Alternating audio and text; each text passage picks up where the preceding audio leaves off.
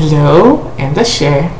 I'm Arden again, and today I would like to talk to you about Orisha Yewa. Her name is Yewa, Yegwa, Ewa. She has many epithets and names, and I would like to talk about my worship of her and her function in general. Now, in Santeria and the diaspora, you have like the 7 African powers, which are arguable who they are. Sometimes Onmila is one of them, sometimes Oya is one of them. I'm not going to talk about them this time because they all get plenty of attention and their offerings are well known and their function is well understood. But I'm making this video because Orisha Yewa basically lacks that explanation. Now, beforehand, I would like to explain what an Orisha is. Orisha is a word that comes from the Yoruba people. It means a thing that has been placed on the earth.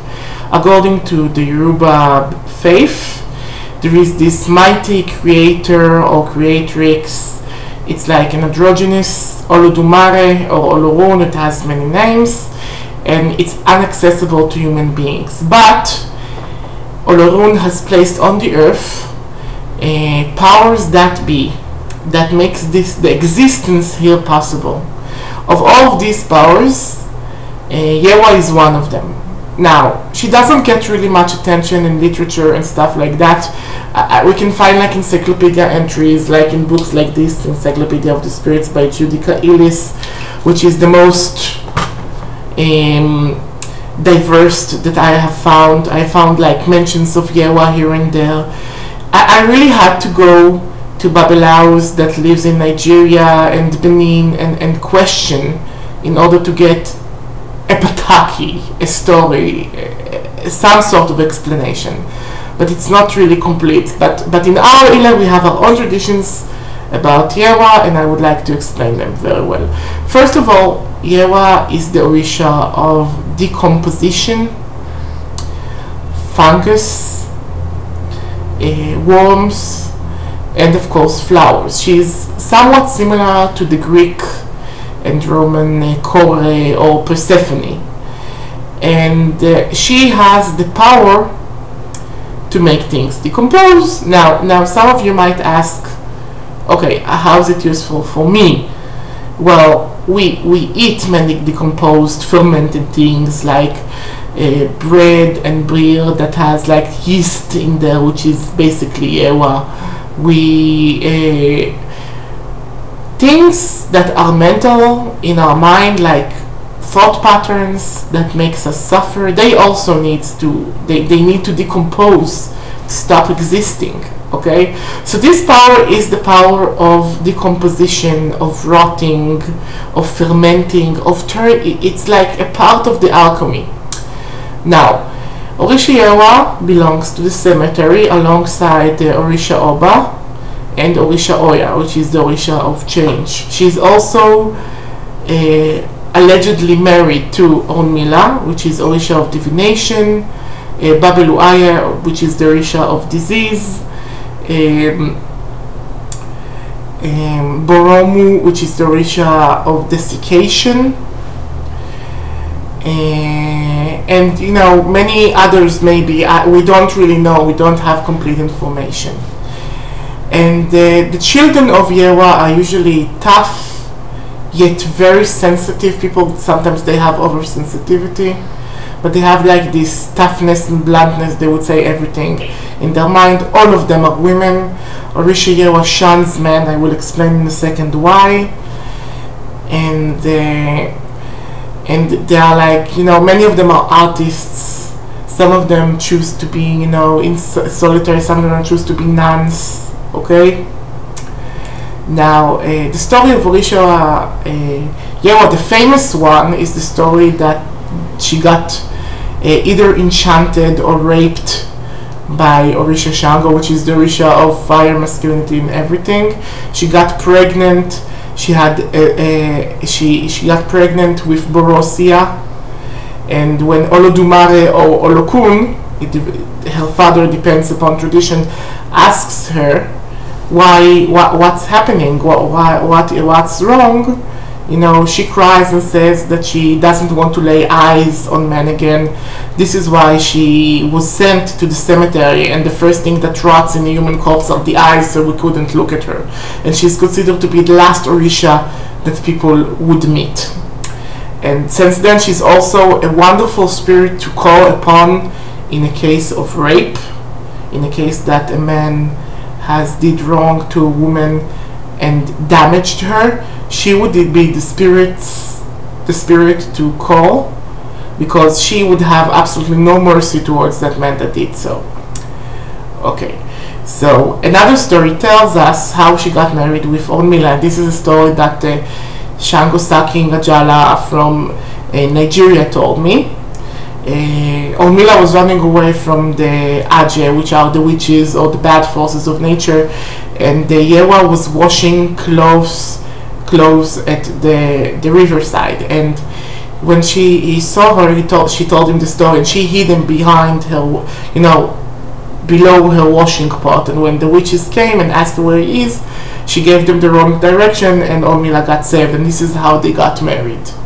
Okay, which connects Yewa with really the religious ritual, and you know, inside the secrets of the universe. Okay, like Oshun and many other women that married Ormila.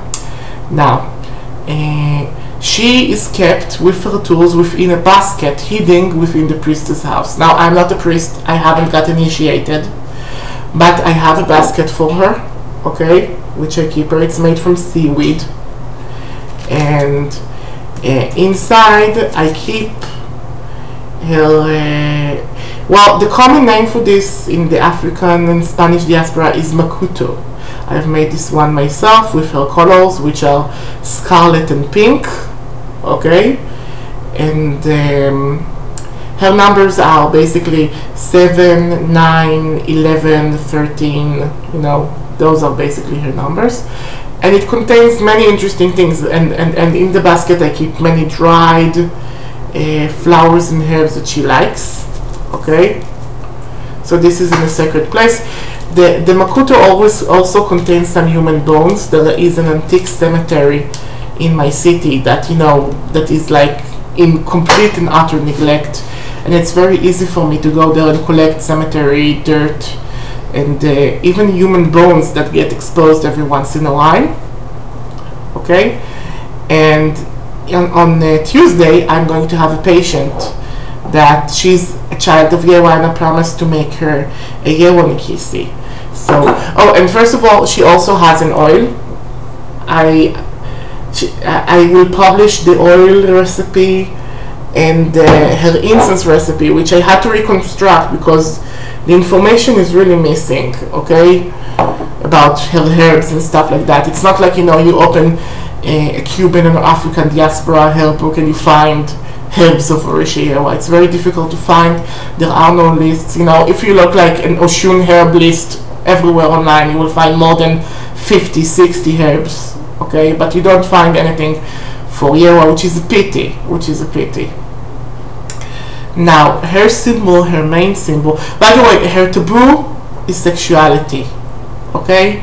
So when one walks with her, one mustn't mention, even in innuendo, anything that is sexual. One is not allowed to smell of sexual fluids. One has to clean him or herself very well before walking with this Orisha. And her offerings are usually scented flowers, not just one. You have to give her like a bouquet of pink roses or scarlet roses or a mixed bouquet. Or, you know, you can give her fruits and meats to desiccate. You can just put them outside on the earth or bury them and she would desiccate them, and this is something that she likes very much to do. And I get very good response from it. And in character, she's like a delicate royal queen. She's not a violent Orisha, okay? She's the one that basically cleans all the things that are no longer necessary in their form. She returns our body to the earth to be reborn again, new and fresh. She is necessary and she is wonderful, really, okay? And so what are the works of Yewa, okay? My teacher said that she used some of her charms to help make better compost, but I see behind that. First of all, Yewa is both the preserver. Just think about how you make pickles. There are like microbes that change the pickle, and so it preserved. Okay, with Boromu, it's like, you know, mummification and stuff like that, because Boromu, as I said, is the Orisha of mummification and things like that. And she can also destroy and disintegrate things. Okay, let's give you an example. A case I have been working on is a woman is casting constantly love spell at others woman's husband. Now that woman has the accessibility to do so, and but she can't really protect her husband all the time from the other woman. Okay, and if we remove the spell, she just casts the spell again. So the point is not to remove it like in one shot, like poof. Okay, the point is to make something that desiccates, that molds, that rots. Okay, and after that thing desiccates, molds, and rots, you know, it's like every spell that you would cast would almost immediately disintegrate. And this is something that Yewa does. I just add Yewa things into a bottle, I add some fluids, and I let the whole thing ferment in there, in the sun. Okay, and this is part, you know, if I found, for instance, something from the husband or from the love spell. Okay, another thing is that, and I'm not going to give you the recipes, but for the women of you that has been harmed by men, you could use the powers of Yewa to desiccate parts of their anatomy, if you are creative enough and you know where to look, or if Orisha Yewa allows you to do this, if you have been grievously harmed enough. If somebody wants to talk to me about this, you can just contact me, and we can work things out. But I'm not going to give the recipe here, and I'm sure as hell not going to, you know, just give that away on YouTube. Okay, and one of your symbols, and this is the cloth in which I'm going to make that woman's charm, that woman's Nikisi, is the vulva. Okay, which is crowned. And I have here basically the ingredient. Let's see if I can, like, okay. I have valerian flower that I picked, some dried roses. I have some human bones, a dried mushroom, some dried worms that I got from a fish seller shop, flowers, dittany of Crete. Dittany of Crete is an important necromancy herbs. Yes, Yewa is very powerful in necromantic powers, because when you want to go and do some necromancy, talking to the dead, okay, I'm not talking just about, you know, observances to your ancestor on a Buveda, or, you know, your ancestor altar and stuff like that, okay? But when you really want to return the dead for a little while, Yewa would give you back their body for just a little time. So you could like mix her oil with some Oya oil, okay? Here it says here, Yewa. And you can do many things. Now, Yewa also likes churchy things, okay? Myrrh, frankincense, sandalwood, the things that makes us feel like in the sacred space, okay? So for instance, okay, for the more necromantic Yewa, as I said, I would add some human bones, or some bones, just get some bones, you know, the bare bones of the matter. And I can, and some dittany of Crete, and some, you know, belladonna necromantic herbs. If I want her desiccate, I would add more worms, more dried fungus. If you can get like 9 dried fungus mix, sorry, English is not my mother tongue, forgive me for all those slip of the tongue in advance. This would be really wonderful. And if you want like the churchy Yewa, like the way Yewa that is married with Ormila, that's the myrrh and frankincense stuff. So she has like many modes. Oh, and you can also have a garden Yewa, which is like 9 sorts of flowers, dried flowers that you can, you know. And by the way, this incense, I have processed it in a spice grinder or a coffee grinder. It's really a wonderful thing for us witches that loves to work with powders, okay? Used to like work really hard to powder things and then mix it with talcum powder. No more.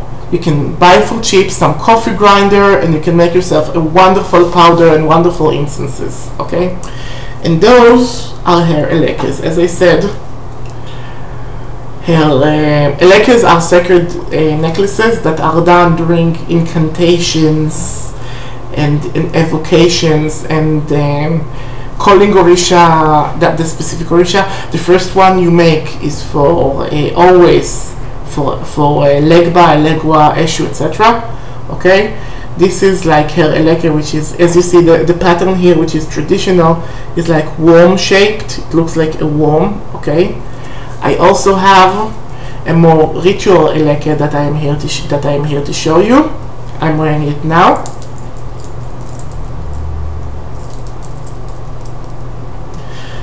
This is a ritual eleke. I mean, you should have like 3 sets of elekes. Okay, you should have like a personal one that nobody will ever see.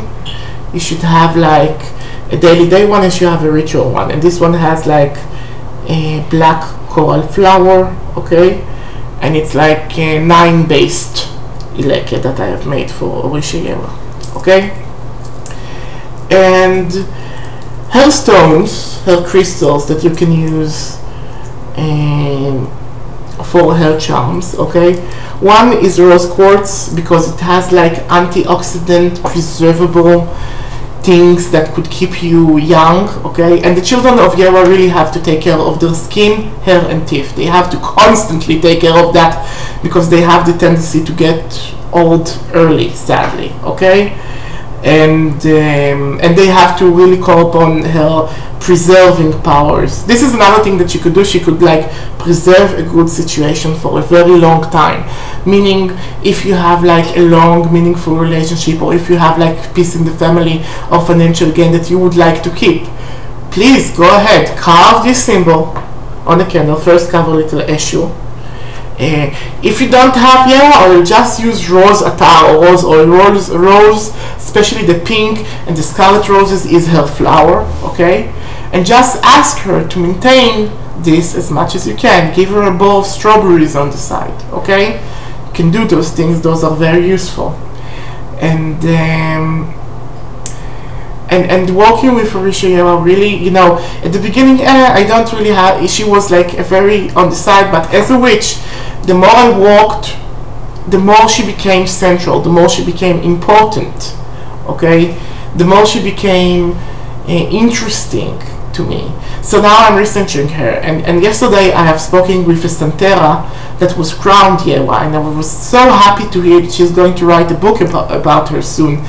And I'm just, you know, quivering in anticipation to hear more stories, because I'm the Ilis Oceanite, as in the Ilis Oceanite, I'm a story collector, and I'm very much interested in many stories of the Orishas. So this is basically, you know, this is my work as a witch with that spirit. By the way, you don't need to get initiated to work with the spirits. Give them the offerings they like. Okay, you know, with all the Voodoo spirit and all the Yoruba spirits, you have to start with Eshu. You have to, Eshu, which is leg by Legwa, many names. Okay, you have to feed him. His basic offering is 3 rooster legs. If you can't get rooster, do chicken, but try and get rooster. Those are his favorite. Bake it, give it to him in a corner somewhere. Okay, and you would open the gate and take your offerings to the rest of the Orishas. Okay, and this is very important. You start making an oil, don't start making the Yewa oil. You need to, when you start making oils to the Orisha, you need to start with, of course, Eshu. And the same with incense and all those things. He has to get his first every day, or he gets cranky and he will pull tricks on you, or simply your offering will not get to that Orisha. This is like the one rule. The second rule is also always worship your ancestors. Okay, even though I have huge aversion to Judaism because I grew in a Jewish tradition, okay, and I have seen its worst sides, its manipulative, women dishonoring sides. I have a Tehillim book in my room next to a Batala, because I was born Jewish and I worship my ancestors. So the Orishas would come first after Eshu and the ancestors. Okay, so this is, you know, few things that you need to know. And if you would like to know more about Yewa, there is a website. First of all, she has a Facebook page that used to belong to a wonderful woman that I know. Her nickname is Victoria, but she had to, Victoria Aurora, but she had to move on, so I picked it up like yesterday. So I'm doing this thing for it, and please like it. Please like it. We really, it would make me feel happier, and I would just make more recipes and publish more things on it if I feel that people cares about this little shrine of Yewa that I did online. Okay, I thank you for the listening. Goodbye, and please have a wonderful week. Ashe.